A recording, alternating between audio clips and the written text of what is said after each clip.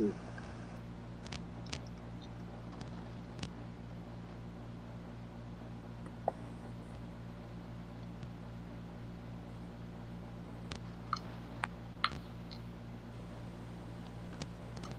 everyone. Welcome to the panel discussion about the film The Dark Hawai'i. We're delighted to have your participation and engagement. And I would like to introduce our first speaker, who's going to provide us with an introduction for the evening, Kimokeo Kapahulehua.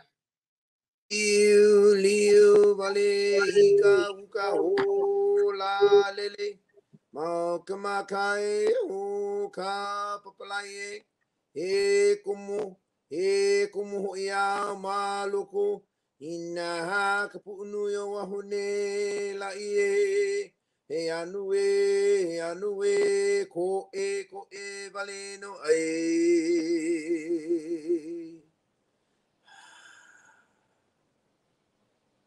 e ai ke kanaka e kumu maloko he ana ya wakawa Ayano kaukala okaleo Eyano e valeno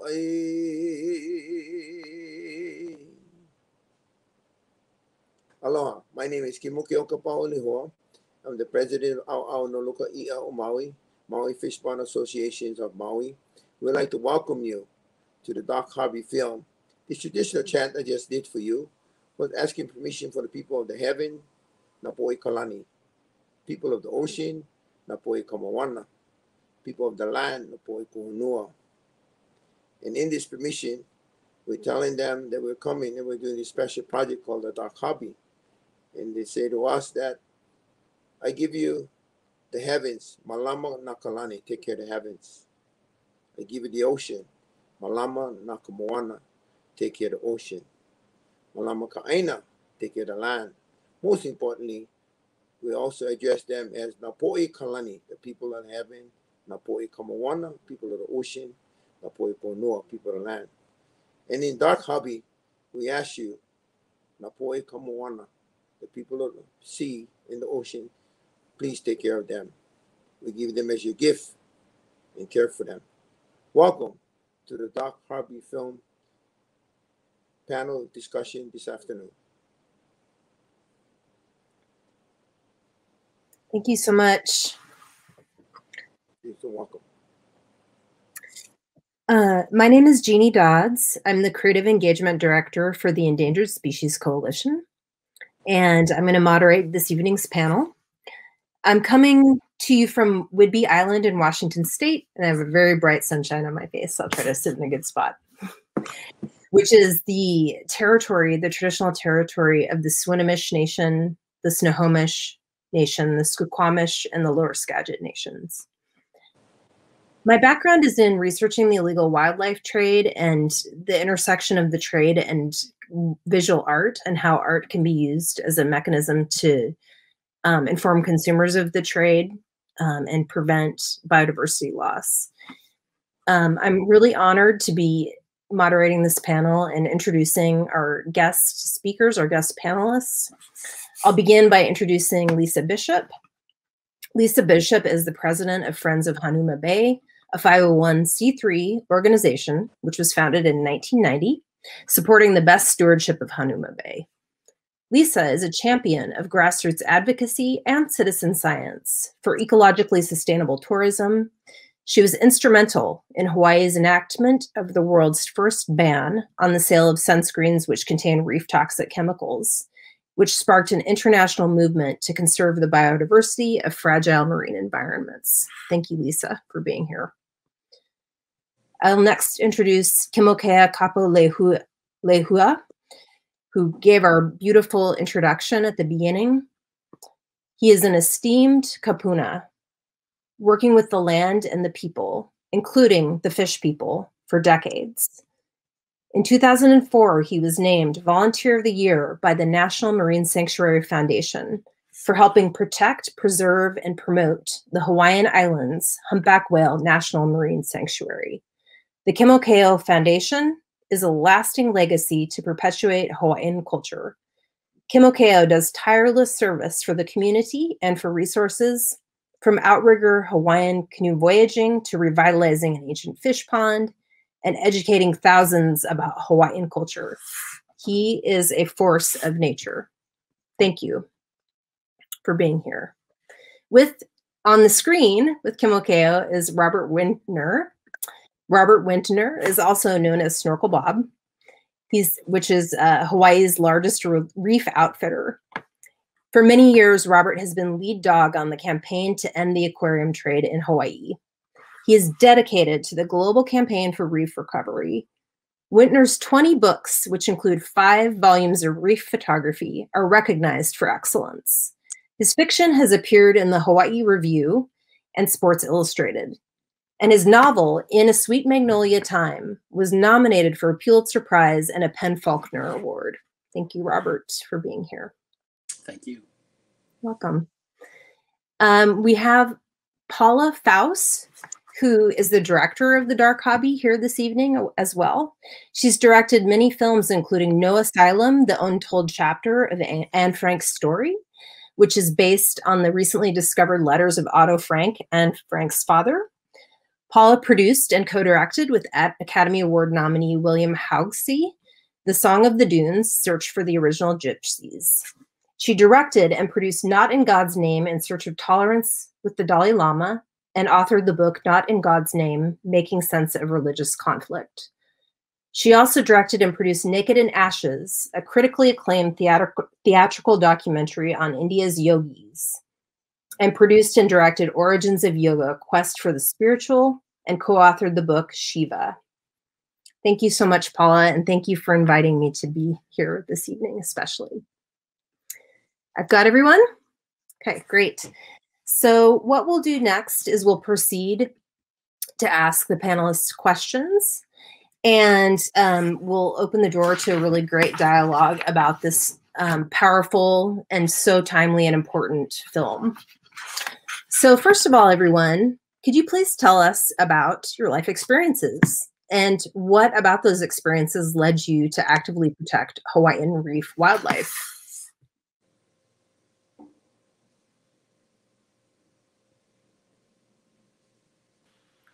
Well, I went snorkeling 17 years after I'd been in a beautiful bay on the Big Island where we used to snorkel every morning. And this was about, I'd say, 2013. And there were just hardly no fish in the water whatsoever. And I went back in the store to return the snorkeling equipment to the Snorkel Bobs. And I said to the girl at the counter, what happened to all the fish? She said, well, that's what our boss always says. You know, he's been writing books about this, about the fact that so many of the reef wildlife are missing now. And she pointed to this whole bookcase there. And I went over and I took one down and I started looking at the gorgeous photographs that Robert Wintner has taken through the years of reef wildlife in Hawaii. So I got introduced to him and I found out what had been going on as far as collection of reef wildlife for the aquarium trade. It seemed like it was a very important subject for a film, and that was the genesis of the project.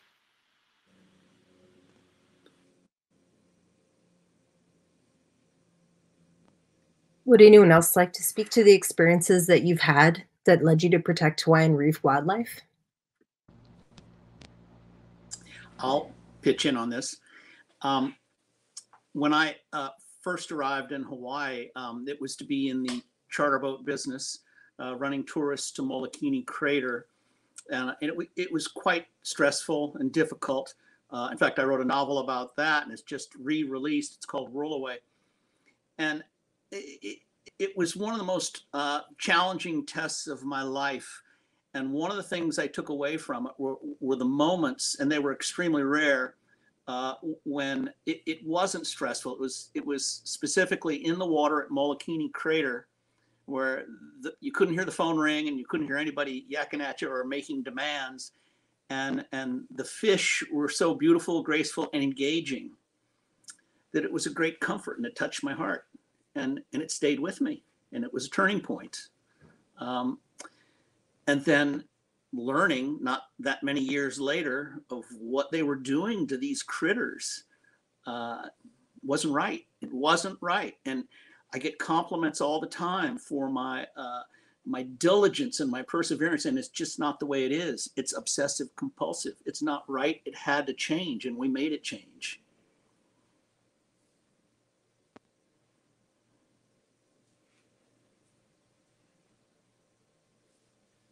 Fantastic. Thank you so much for these responses. So today, I'm excited to announce that it's Endangered Species Day, which is a day that was started in 2006 by an act of Congress, and the Endangered Species Coalition former education director, David Robinson, was instrumental in starting this recognition, this day of recognition for endangered species. So it's a particularly fitting day to have this event with all the celebrations around the globe for endangered species happening today. What I would love to ask all of you is if you could please share some examples of endangered species living in Hawaiian waters.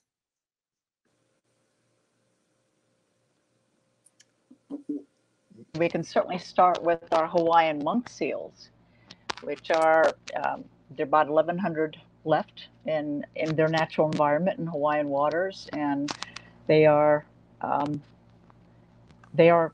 clearly endangered. And one of the things that Hawaii has tried to do across all of its facets is to try to educate residents and non-residents, the visitors who come to Hawaii, to help protect endangered species like them. Our green sea turtles have been not quite as endangered as they used to be, but they're still protected under the Endangered Species Act. So those are two right off the bat that I can mention. Humpback whales. Yes. I have a classic example with specific regard to the dark hobby. Hawaii has 3 species of Hawaiian seahorse, endemic, found nowhere else in the world. They're the biggest seahorses in the world. In a former administration, gubernatorial administration, the director of Land and Natural Resources was a card-carrying aquarium collector. These 3 species of Hawaiian seahorse are not only endangered, they're listed on the CITES, that's CITES, the, don't tell me, Convention for International Trade on Endangered Species. They're all listed verging on extinction. Yet aquarium collectors, an aquarium wholesaler in Honolulu was paying homeless people to go and catch them in an estuary, and he'd pay them $40 each for them. Well, that's big dough if you're homeless. And then this dealer would sell them to private collectors or to public aquariums to put on display, and that was the end of their natural life. And it was probably the end of their life entirely in no short order.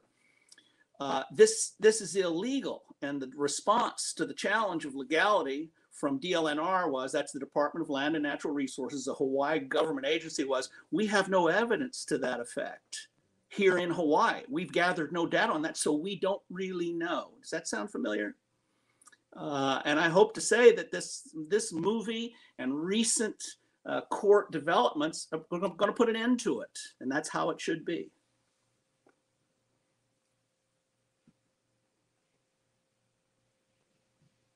Thank you so much. Yeah, the thing that always stands out to me about Hawaii is how many endemic, unique species there are in the state and in the whole chain of islands, and how precious those wildlife are. Thank you for those examples. Next question is, a framing for the next question is to talk about how our incredible panelists, who bring different backgrounds and perspectives about protecting reef wildlife, which include perspectives from business, from advocacy, from academia, from many other perspectives. And when we work collaboratively with decision makers and organizations and businesses and scientists, that can help to inform policies that inspire innovation. So I would love to ask you all to please speak to the importance of developing these kinds of collaborations across disciplines.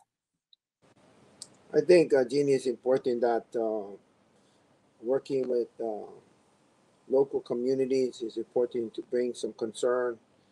When we talk about endangered species, we also have to talk about overfishing, you know.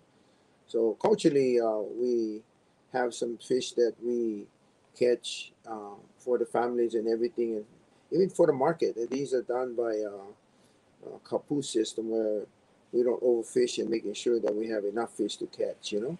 So we traditionally still catch akule, surround the fish they call mackerel, and those are only catch seasonable. So culturally, we've been doing that for a long time when they're seasonable.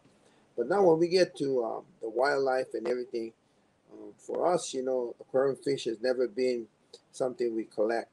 We never did collect aquarium fish, but we do what we call sustainable fishing. Being president of the fish pond, um, ancient fish pond raises the fish, and as you get abundance in the pond, you harvest the fish accordingly to feed the people in the village. Today, it's difficult to do that because we're impacted by a lot of other population just goes and overfish. So I think that for us, making sure that culturally we follow the moon calendar, when time to fish, you can fish, and when time not to take, not to take. So we have a way of looking at the moon calendar, when to fish and when not to fish. But in the moon calendar, we do not have any of this endangered particularly deal. It's really to maintain when you should catch it, have it always available throughout the years, you know.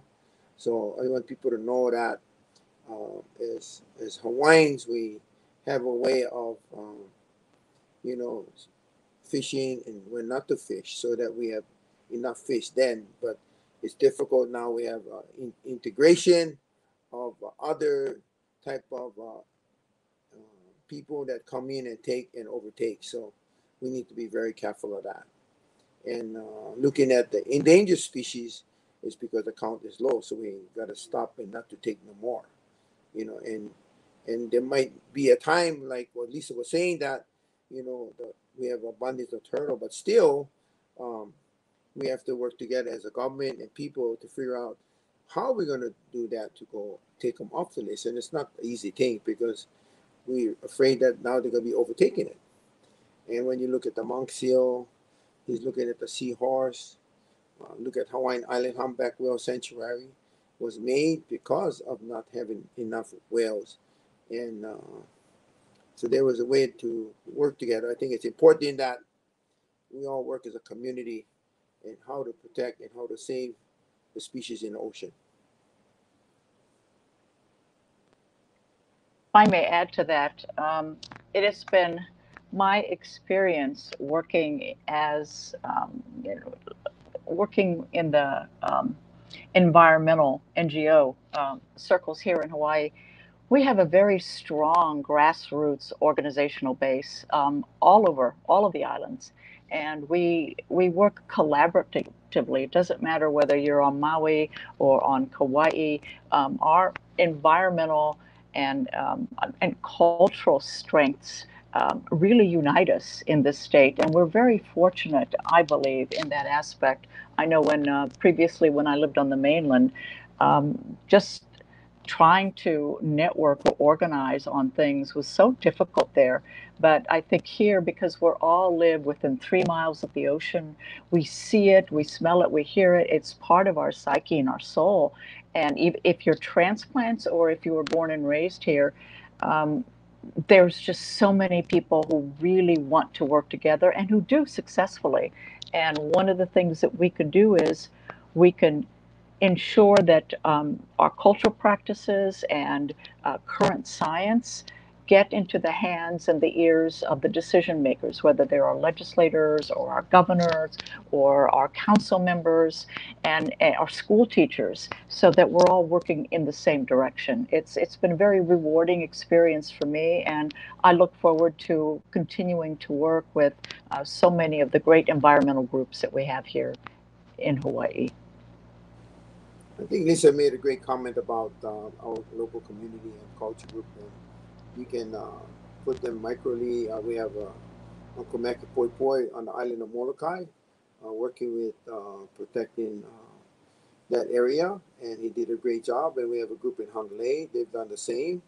And Hui Malama Loko Ia is a state organization of fish ponds collectively working with NOAA, with the state and the county, and how to make permits in a better streamline so we can work in preserving, perpetuating ancient fish ponds in the state. So I think you hit it on the real spot. And my compliments to you, Lisa, and Hanauma Bay. You guys did a wonderful job throughout the whole year, and everybody in the state and the world has the benefit now to come and enjoy the jewels that you guys have saved for us. So great job. I'd like to add to that point that Lisa made about people caring in Hawaii. You know, Hawaii is a series of islands, and it's all a reef community. Reef community is below the surface and above the surface. And we had an interesting example of this at a hearing on the Big Island. Two other stars in the dark hobby are Willie Kaupiko and his son Kaimi from the last working fishing village in Hawaii, Milili'i. And one of the aquarium collectors got up at this hearing and said, "What are you guys from Milili'i doing here? All we take is yellow tangs. You guys don't take yellow tangs. You want a pelu. Pelu's about a 6-8 inch fish. It's got a long snout. We don't take a pelu. What are you trying to get in our way for? Why are you in our face? All we want is yellow tangs. Get out of here." And Kaimi Kaupiko said, "Yellow tangs graze algae, and you take the yellow tangs. And if the coral's covered with algae, the opello won't come in." Connect the dots. That was community communication in action. And those guys don't care because they're in it for the bucks, the aquarium collectors. But we won the day. So once again, it's working for now. We can never let our guard down. It's a fantastic segue, actually, to our next question, which is I'm very excited to hear more about. The legal ruling in January 2021, which protects Hawaiian reef wildlife. Could you please speak to what the legal ruling means and the remaining challenges? I can address that, and I'll try to be brief. The challenge to the aquarium trade began in the Hawaii Circuit Court. I think it was in 2012, or maybe it was 2013, right in there. And we were advised that the case would lose, and it lost. Took 2 years for the appeal to go up to the ICA, Intermediate Court of Appeals, where it was tried again. The lawyers, the attorneys pleading our case were both from Earth Justice. They were both excellent. I'll think of their name, Carolyn Ishida and Summer Kapahulehua, really top-notch attorneys. Two dynamic women who didn't miss a shot. We lost at the ICA as well, as we were told we would do. At that time, Paul Achitoff was the lead dog at Earth Justice in Honolulu. He said, "We've never won anything until we got to the Supreme Court." We got to the Supreme Court in 2017. Summer Kapahulehua argued in front of the Supreme Court there, and we won. And the big deal of that victory was the Supreme Court granted injunctive relief. We all had a steep learning curve on there, so I'll share. That means shut it down right now, pending environmental assessment. The State Department of Land and Natural Resources director, who was, don't tell me, help me here, Paula, Suzanne Case, 20 years executive director of the Nature Conservancy. Don't get me started. They scoffed at the Supreme Court ruling. It's the highest ruling in the land. And they still, the Supreme Court said you cannot issue permits anymore. She said, fine, no more permits required. That's how we'll get around this one. And they continued to go out there. It took another 3 years. The lead guy at DAR in Kona said, this movie, The Dark Hobby, it's just a bunch of opinions and it's 4 years old. I'll tell you what else is 4 years old. This movie's been years in the making, 4 years old as well as the Supreme Court ruling. And it was only in the last few months that this Supreme Court ruling was brought up again to a circuit court. And the circuit court said, no, the Supreme Court ruling will stand. Because of COVID-19, the state was out of money. They couldn't make payroll. Payroll is sanctimonious in Hawaii. You must make payroll. They had no more money for another bogus EA, environmental assessment. And it's over. It's just that simple. So you know, thank God for blessings where you least expect them, but this was one. And it's sticking for now, but there's big money in this, so look out, watch your back. What's important, however, even though such wonderful conservation heroes struggled for so many years in Hawaii, fighting many, many legal battles and waging war, really, you have to say, to win the protection for reef wildlife. But yet, the public needs to realize how these fish are caught, how they're treated, and it has to become, you know, known that these species are protected, and everyone has to take part in, you know, if you see something happening, talk about it. And perhaps, Robert, you could describe how the reef wildlife are caught and transported. Well, they're caught in, you know, there's so many stories we could go on all day. For example, some of the most hateful examples are when they emptied Kaneohe Bay on Oahu of feather duster worms. They're beautiful polychaete worms that bore into the coral. They would take, I accused them of prying them out with crowbars. They said, no, we don't use crowbars, we use broomsticks. Oh, pardon me. They took out hundreds of thousands. They hold.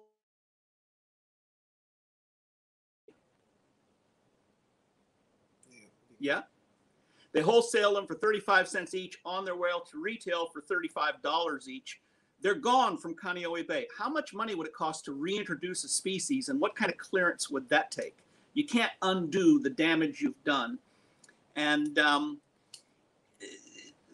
they come in with what they call tickle sticks. They chase the fish out of their habitat. You know, the reason there's so many yellow tangs are found all over the Pacific and Indian Oceans, but the reason they love Hawaii is finger coral. Finger coral is found only in Hawaii. It is the #1 favorite habitat for yellow tang. So we have a bunch of them. They come in and grab, they smash the coral, they break the coral, they walk on the coral, they drop anchors and chains on the coral and nets. Then the fish are caught in a net, they're put in a plastic can, they're rushed to the surface. There's such a thing called fizzing, where they put a needle in the air bladder so they don't, if you're a scuba diver, you know, you have to wait for 3 minutes, hang out and decompress a little bit. It's not called decompression, it's called a safety stop to ditch nitrogen. Fish don't have that luxury. And a lot of times they're in too much of a hurry because we're burning daylight here. And hours, time means money. They rush to the fish to the surface. Then there's a bumpy boat ride back to the harbor. And then it's a series of traumas. We go over this in the movie, so I'm not going to repeat what's already in the movie, but it's a bad deal. And 99% of all reef wildlife critters captured for the aquarium trade die within a year. And that's what the trade calls sustainable. That's why I have a hard time with sustainable. To them, it's a bottom line sustainability. It's an unacceptable level of destruction. And it's over for now. Yeah, absolutely. I am always just absolutely floored by the immense harms of the trade and how it impacts wildlife and humans in so many different dimensions of harm. And this is also another great segue to our next question, which has to do with how the reefs might heal. But if they are unable to do so, and if the fish populations do not return, what are the consequences of that? How does that affect the environment? How does that affect tourism? And how would that affect the Hawaiian economy?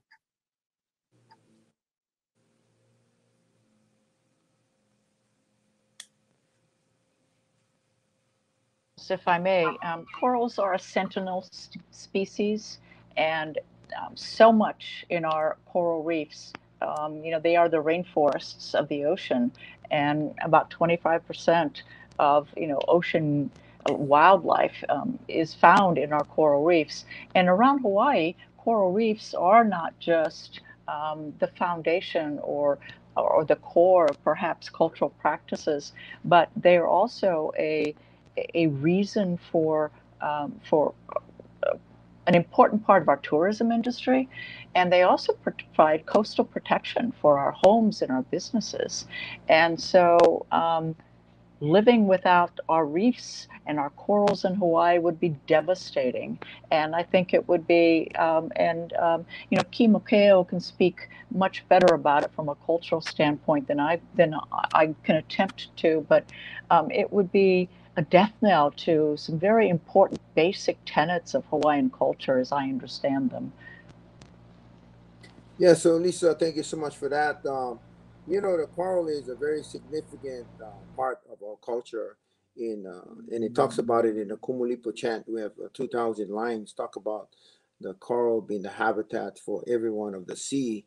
And so the coral, culturally and spiritually, is how we believe that, you know, the birth of the sea is the land of the life, you know, land life. So the coral is really important, kokoa, and having everybody using it as a habitat. So any part of the coral is taken away, you're taking the habitat for the people of the sea.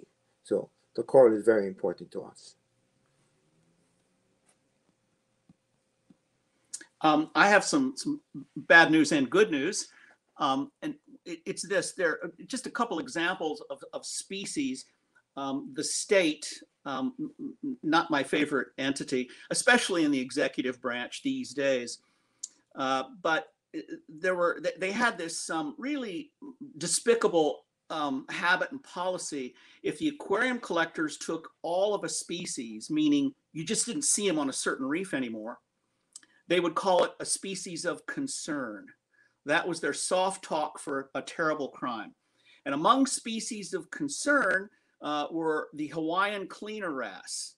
It's endemic, it's charismatic, it's irrepressible, it's a destination species, it's an amazing fish. It's purple, yellow, blue, incandescent.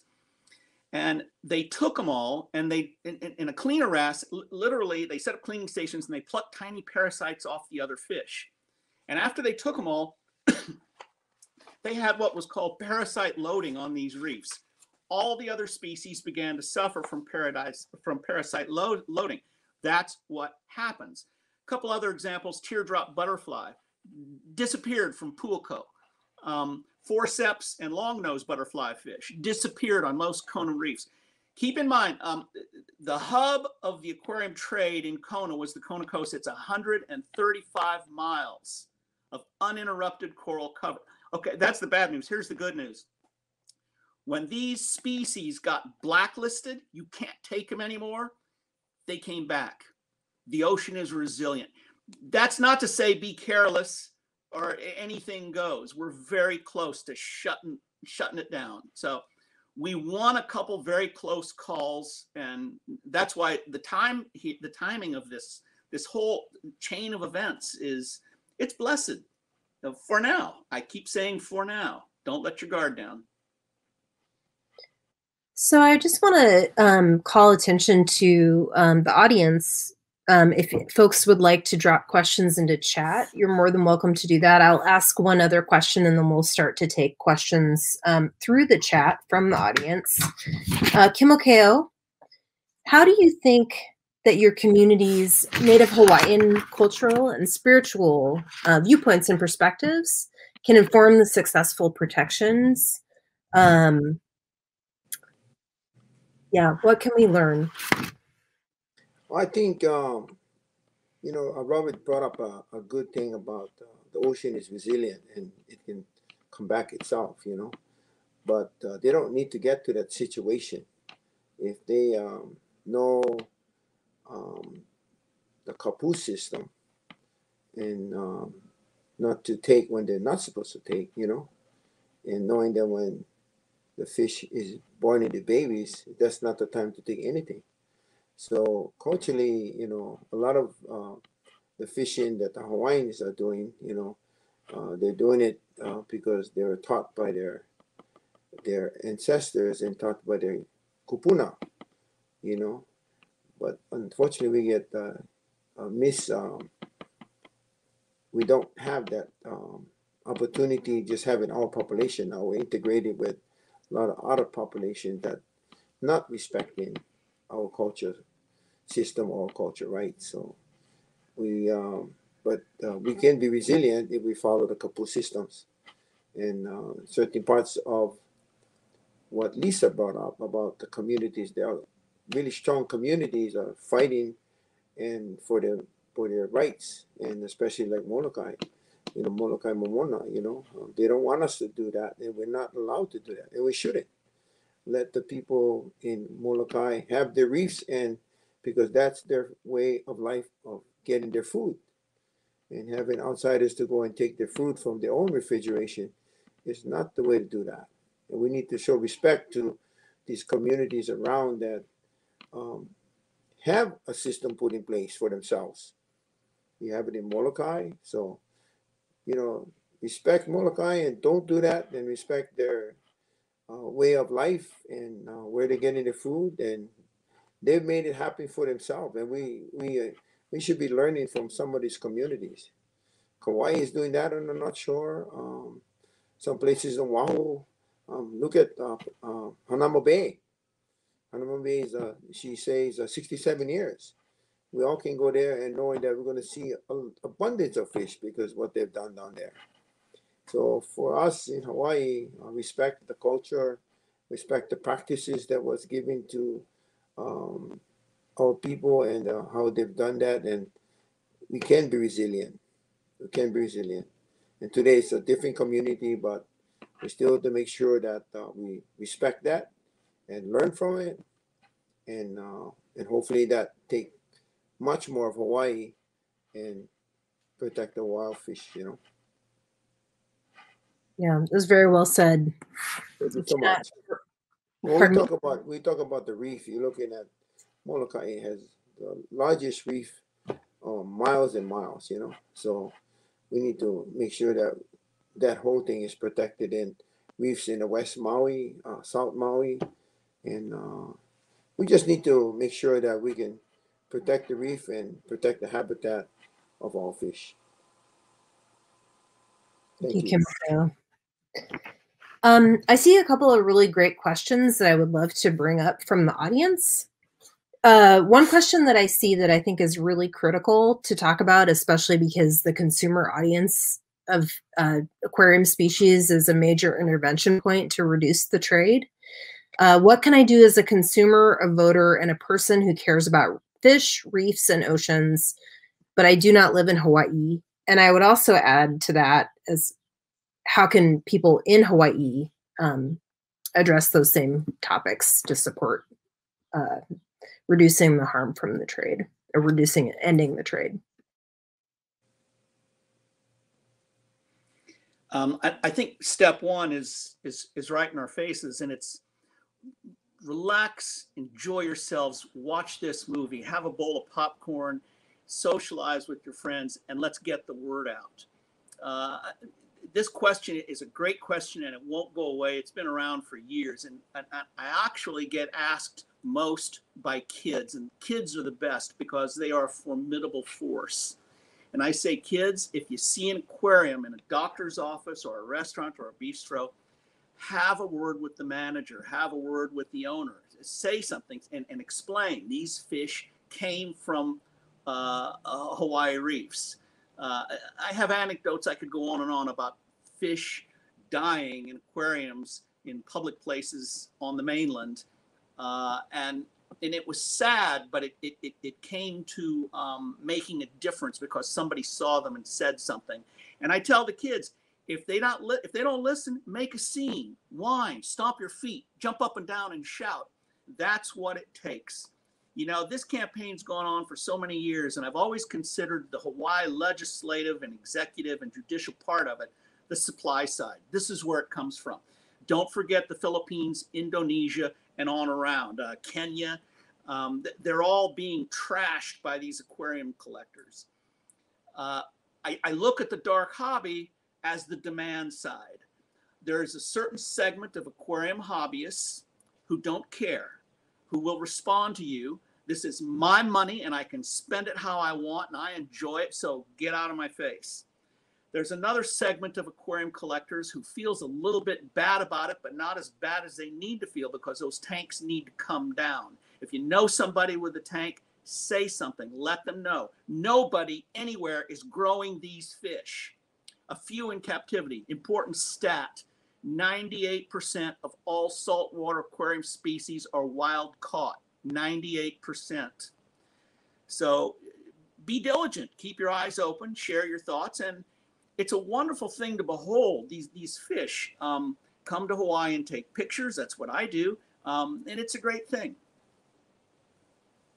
I see another really important question in chat. What do you see as the long-lasting impact if things do not change? And I just want to really briefly add that there was a report that came out in 2019 by the IPBS. That's another acronym that I'm not necessarily pulling to mind right now. The Intergovernmental Environmental Program. It's connected to the United Nations. And they identified in the report that the #1 driver of species decline was habitat loss, with the #2 driver being overconsumption. And overconsumption includes things like the aquarium trade. So I just wanted to throw that out as a huge impact. And I would love to hear what the panelists think about this question.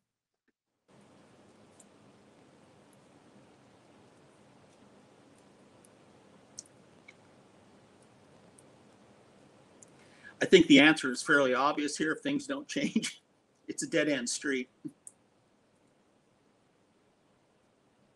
Also, when you realize that so many fish species they're interconnected. And when you remove certain species from the hierarchy living on the reef, you're affecting who's above and who's below. You're affecting the food source. The balance that exists there is being wrecked.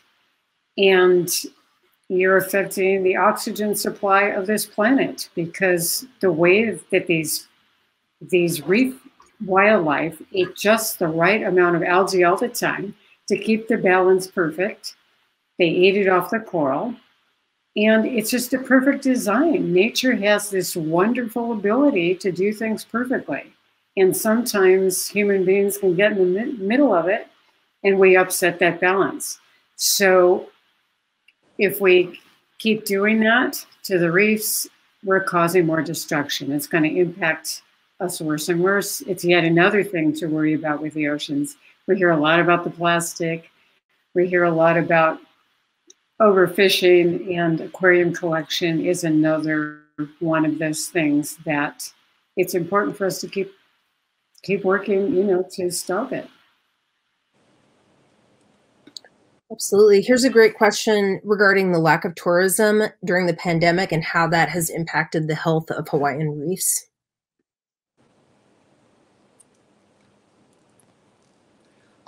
I'm in tourism. Go ahead, Lisa. Oh, well, I think that the COVID pandemic has been absolutely fabulous for the natural resources in our state. I sound really, off kilter in saying that. I know that our families in our state and all over the world have suffered tremendous losses personally and economically, but I think in Hawaii, for our natural resources, it has been a silver lining. And we know we have seen that in Hanauma Bay.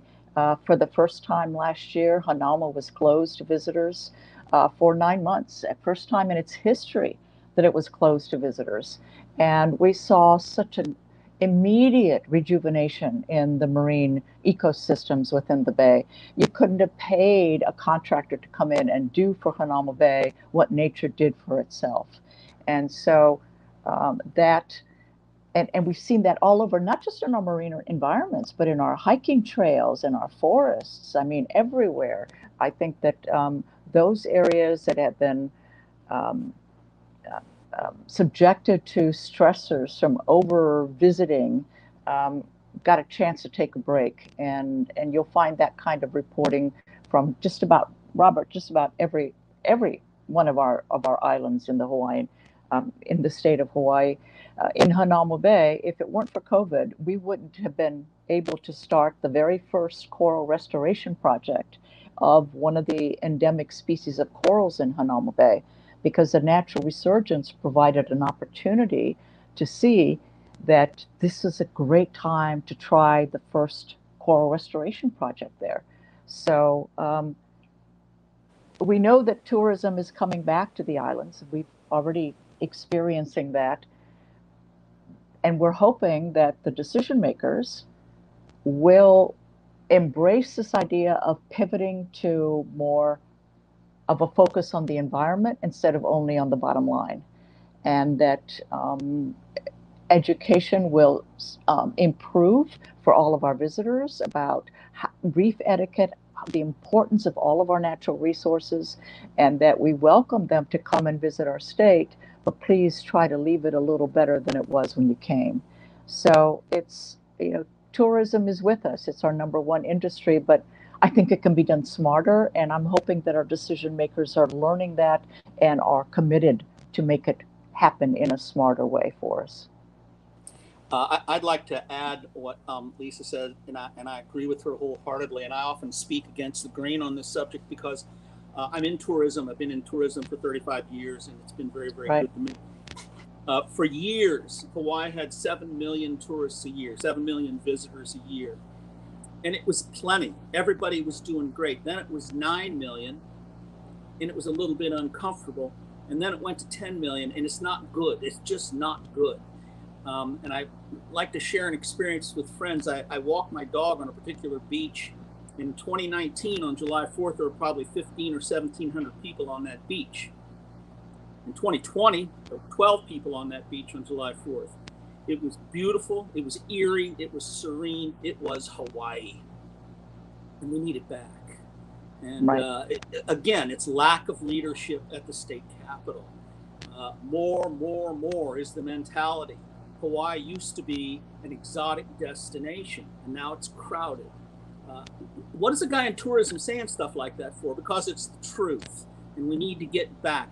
The simple fix is get rid of TVR, transient vacation rentals, get rid of VRBO, and get rid of timeshare. If you come to Hawaii, you stay in a hotel and you eat in a restaurant, and that's the deal. And people have vacation condos where you can rent those, that's okay. But these other places, for decades, they were vacant part of the time. Now everything's full up all the time, and it doesn't work. It's no longer a quality experience, and I would like to see 3 million visitors a year fewer, and I think everybody will be happier, and it'll be a better life for everybody involved. Yeah, thank you again for connecting across, the conservation problems to community problems are certainly linked. I'd love to turn the discussion over to Paula at this time to talk more about the film and tell people how they can become involved. Thank you. Go to thedarkhobby.com. We have a lot of interesting material there posted. We have a petition to sign. There's a link that says take action, and you can go there and find ways that you can spread the word about protecting reef wildlife. Whether it's sharing on social media some of the beautiful photographs that are posted there, whether it's sharing the news about the Dark Hobby film with people that you know, or with your family, or watching it with others, having discussions. It's really time that we spread the awareness of what's happening to reef wildlife, and it's all over the world. It's in Indonesia, the Philippines, Thailand, wherever you may travel. It's a very nice time to be alive in the sense that there's so much technology and science that we can access now that lets us know about this beautiful world beneath the sea, beneath the ocean. You didn't used to be able to turn on a video screen, see these stunning images of reef wildlife. Now we can access that. We don't have to have these creatures living in a glass, in a glass aquarium full of water. And we've come to know a lot about the qualities that reef wildlife have. They communicate, they even sing, and they make sounds, and they make plans, and they go hunting. They recognize human faces. There's a lot of things to know now that science is informing us about these creatures. So it's an exciting time for everyone, I think, to have more awareness about what's going on in the ocean and to save it for future generations.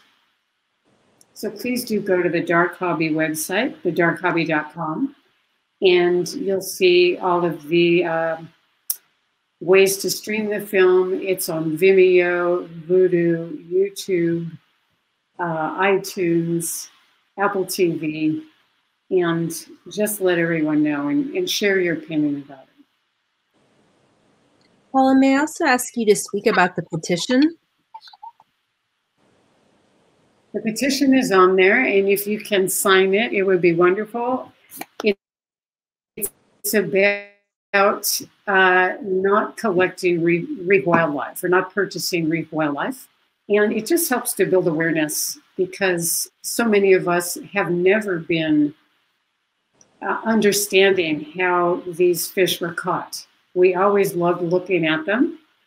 And now that we know how much stress they go through, if you can sign the petition, we can limit the number of species that are, you know, no longer being in the ocean. So they're endangered.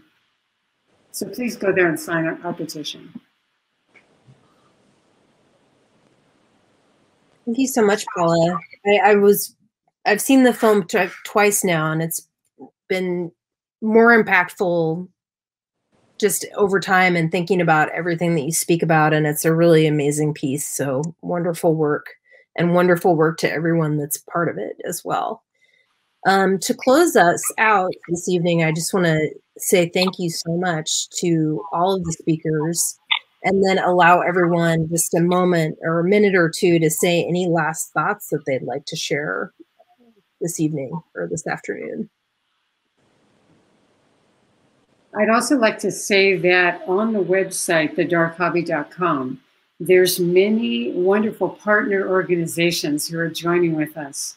And you can go to the link there and you will find out about the wonderful organizations that Jeannie and Lisa and Robert, everyone is a part of. And you can click and find all their information. And we're very, very thankful that we're all connecting together because we can do a lot more. We can amplify what we're trying to do as we protect reef wildlife, the ocean, and the reef.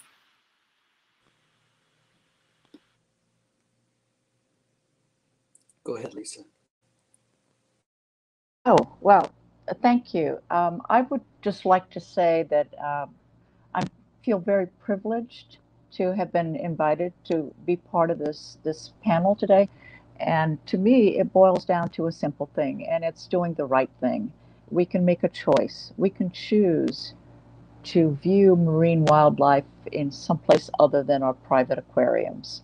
And so we just ask people to watch the Dark Hobby film, talk about it, as Paula mentioned, amplify our voices, and take that one small step. Simply make the choice not to collect saltwater aquarium fish, and you can be making such a big difference to marine ecosystems around the world.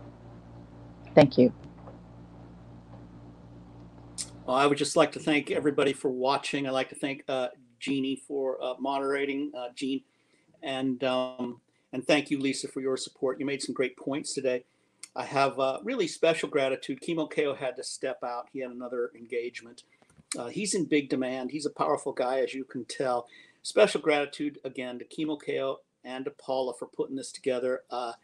I feel just grateful for having connected those two. Love this movie. From the first time I saw it, I got goosebumps. And it's not only profound and consequential, it's fun. It's fun to watch. And the thing is, you know, there's so many movies out now that use carnage and gore and gross stuff. And sometimes they have to, we bend over backwards to show the beauty that we're fighting to protect, to show the bright side. And I think the movie is just a wonderful success in that way. And I'm just really grateful for it. Thank you, Paula. I love it.